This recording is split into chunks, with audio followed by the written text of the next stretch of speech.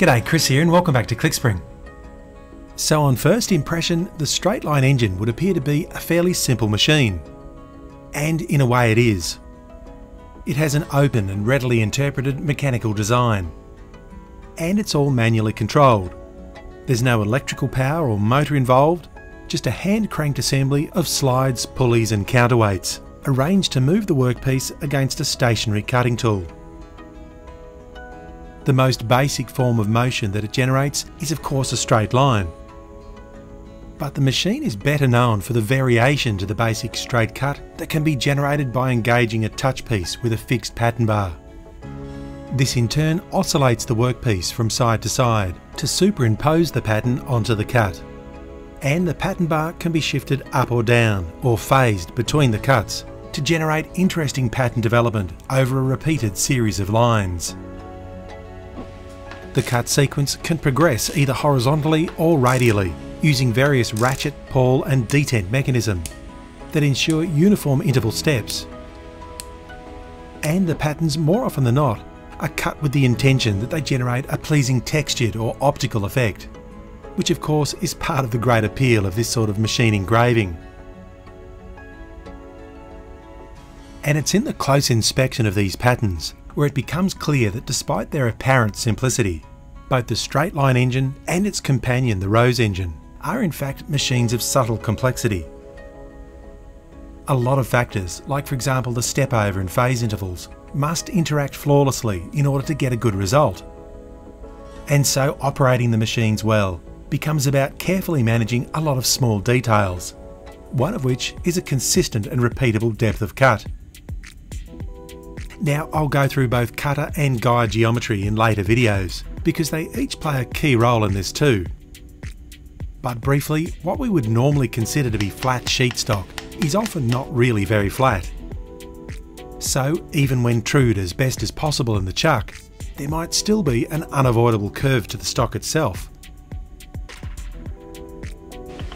If we were to operate our cutting tool from a fixed absolute depth relative to this workpiece, we'd get quite a difference in depth of cut across that surface.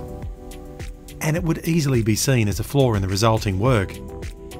So the machine has what's known as a guide adjacent to the cutter to solve this problem.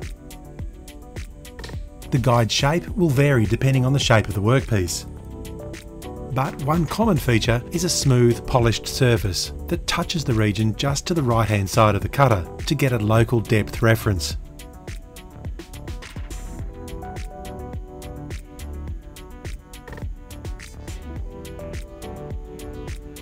The operator retracts the guide the tiniest amount so that the cutter extends beyond that reference. And that extension of the cutting edge beyond the guide naturally sets the depth of cut.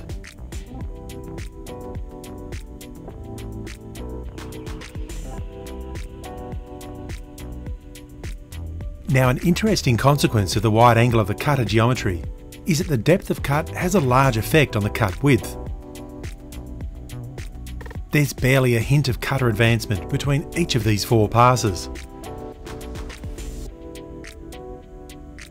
Also, despite the fact that the guide makes rigid contact with the work surface, there's still some capacity for a small but quite detectable amount of flex and compression in the whole arrangement. This permits the finest variations in cut depth, and so also width and cut quality, depending on the operator hand pressure. On occasion, it might even be preferable to simply retract the guide altogether.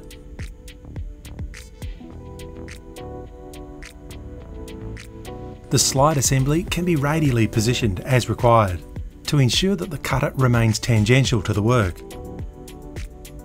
which means we could just as easily have the cutter and guide travelling over a curved surface as we would a flat surface.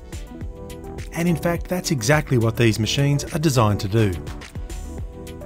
Depending on what the workpiece requires, the operator combines the constrained motion inherent to the machine with careful control of the cutting tool pressure and orientation to achieve bright, consistent and repeatable cuts.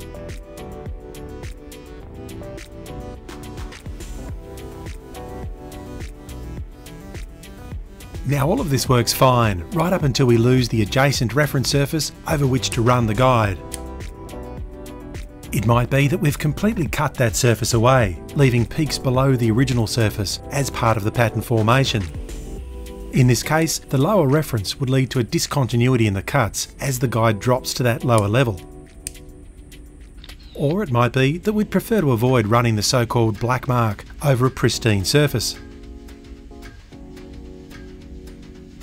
One way an experienced operator might solve the problem is by carefully managing the pressure on the cutting tool without any guide at all, relying on eye and experience alone to completely freehand the cut. But another option to consider is a depth stop. It's an add-on for the machine, the construction of which I've covered in a separate video. And it's a fairly simple tool to operate that permits the setting of a cut depth independently of the workpiece. Now the tool comes with a few caveats for its use. Because of the stock variability that I mentioned previously, it needs to be used fairly judiciously and often over a limited range of the work surface. Fortunately, this is also where it's most useful. Like for example, when finishing off the last few cuts of a radial pattern, where the guide will lose its reference.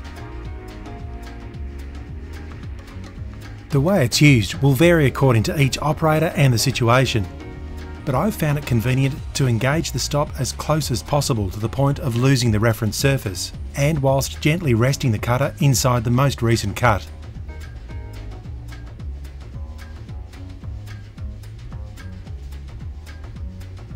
If it suits the circumstances, at this point the standard guide can be retracted.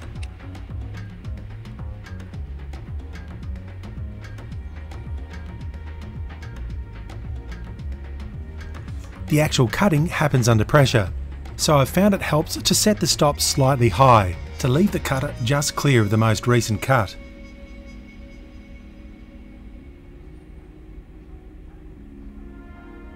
And to then very carefully descend the tool until it just starts to graze the surface when under the usual operating pressure, with the objective being to achieve as close a match as possible between the two mechanical methods of setting the cut depth. Once all looks as it should, the cuts can proceed as normal.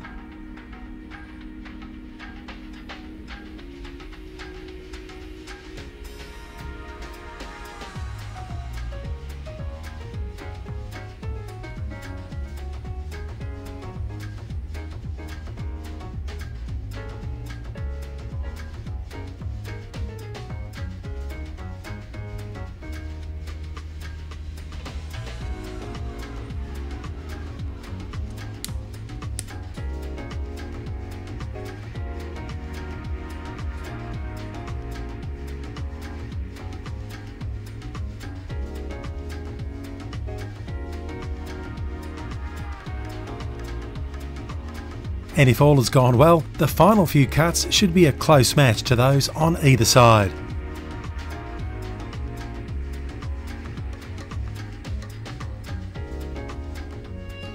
So whether by freehand, with a depth stop, or by using the standard guide, being able to maintain consistent control over the depth of cut permits other settings of the machine to be used to great visual effect on all sorts of objects, materials and surfaces.